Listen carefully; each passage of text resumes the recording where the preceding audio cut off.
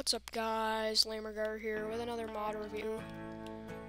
And in today's mod review we're going to be reviewing another hmmmmmmm mod. This one's called Atmospheric. And it's a new biomes mod. It's by the same people that made the Upgrade Aquatic, which was my last mod review. And there's currently 2 new biomes, but there are some work in progress ones that we'll get to at the end of the video. First thing we got today is the new sand and sandstone types.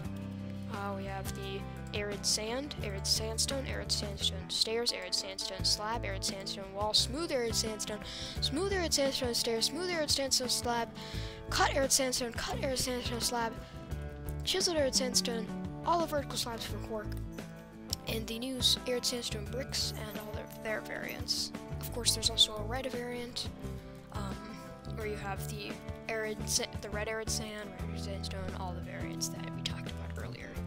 And I mean, I've actually made this sort of structure that I have here out of the red arid sandstone, and it looks pretty good. And they have this nice little slime face on the chiseled sandstone, sort of how you have the wither on the red sandstone in Minecraft and creeper on the normal. There's also some new plants. First one is the Gillium flower, which only is in the flourishing variant of the dunes. And then you have the aloe, which since it's like a crop, you've actually got like growth stages. It starts small, it's bigger, and until it's fully mature. And in these growth stages, it actually damages you. When you harvest it, you'll get all this stuff: some yellow dye, some aloe kernels, which you plant in the arid sand, and some aloe leaves. When you eat aloe leaves, you get this new effect, gelled, which gives you some, like, it makes you more resistant to fire. Not like fire resistance where you're immune, but you just take less damage from fire. There's also the yucca flower, which damages you and knocks you back. So you could do some interesting stuff with that. Next feature is that you can make an aloe gel with an aloe leaves in a bottle. And as you can see, if you do 2x2 of the aloe gel, you get the aloe gel block, which when you're in it, it gives you the gel effect, but also the poison effect. So I don't really see a reason for using this besides obviously storing your gel. But it does work as a slime block, so if you're low on slime, then that works. And of course there's also the aloe leaf bundle, which is just a 3x3 of aloe leaves. There's 2 new candles for buzzier bees for compatibility. We have the yucca flower scented, which gives you a new effect, persistence. Persistence means that if you're lower on hunger, you get some speed boosts, I think. So as you can see, since now we have 4 shanks, we're super fast, as long as we're near the candle, of course. And you can't extend the range. And there's also the Gillium candle, as you can see here. And the Gillium candle, it gives you slow falling, so it could be useful if you have a high up base. Now there's a new cactus type too, which is currently just a decoration, but it would be interesting if they added some sort of other use for it in the future. It's the barrel cactus, and there's different growth stages like you have with the aloe plant, though I don't really see a reason why you would want to farm it. But yeah, if you break these, it'll give you 4 barrel cactus, which you can then place to make bees, and then bone meal to get up to that again.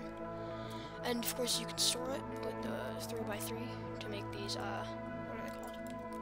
Barrel cactus batches. They have this interesting little chain on the side, which is kind of cool.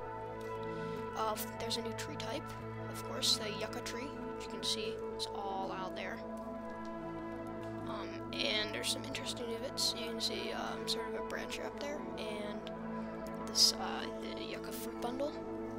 Of course, you've got all the variants, and the leaves seem to sometimes drop a branch and mostly drop saplings.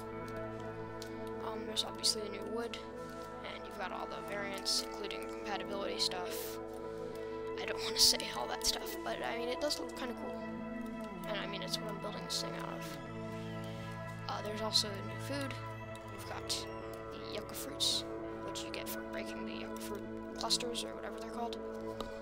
They give the new persistence effect, I think, when they're cooked. And you have the yucca gauchon, which I don't know how to pronounce that, but I think I just did it Frenchly. And it can be eaten to give the new persistence effect. If you silk touch these, you can boil them to make that, which is sort of efficient because it's more efficient to boil them because you only need to cook it once. You can also store them in the casks with the non-cooked and then cooked respectively. That's pretty much it for the Dunes biome, and I'll just flash all the variants on the screen really quickly. Next biome is the Rosewood Forest. So I'm just going to load up the world, and I'll see you there. Alright, so we're in the Rosewood Forest now, and as you can see, it's a pretty biome. Looks kind of like a jungle. Parrots will actually spawn here. You've got, of course, these the new trees, the rosewood, and the new vines, the passion vines. I don't think you can actually climb up them, though. And with the new tree also comes all the new wood variants, so I have some of the more interesting ones, including a hive, if you're using buzzier bees. But of course, a bookshelf, cork, ladder for cork, all the basic stuff, chest for cork, boat, door, all that good stuff. There's also some new plants, the monkey brush, and we'll get to that effect later. You've got the warm, hot, and scalding. It's just the color, it doesn't actually light you on fire or anything. Candles for Buzzier Beast Compat, they give you relief.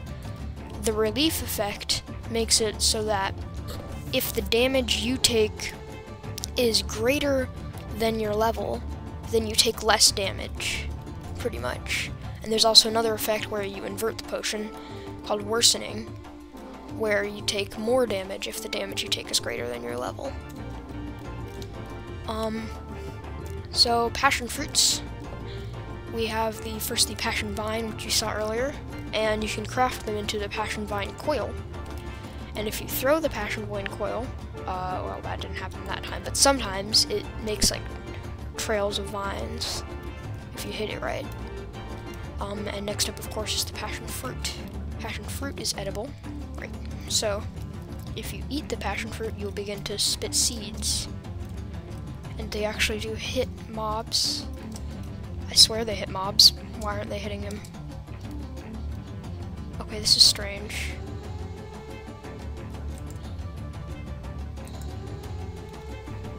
Okay, well, I've seen them hit mobs before. I don't know why. It does not work. But they do hit mobs, I promise. And you have the shimmering passion fruit, which lets you, oh, there we go. Now it's hitting him. And yeah, it gives you some spitting too, which is very fast. And I actually got a carrot, nice. And also gives you some saturation. To craft the shimmering passion fruit, you just craft a passion fruit, like you would a golden apple. Just replace the apple with the passion fruit. Break the passion vine. I don't know actually, how do you get passion? Okay, so we'll cut that part out. And of course you can also make the passion fruit into some nice stuff. Passion fruit tart, which is just kind of a casual snack, and then passion fruit sorbet, which, while it is very nourishing, it gives you slowness 4 for quite a bit.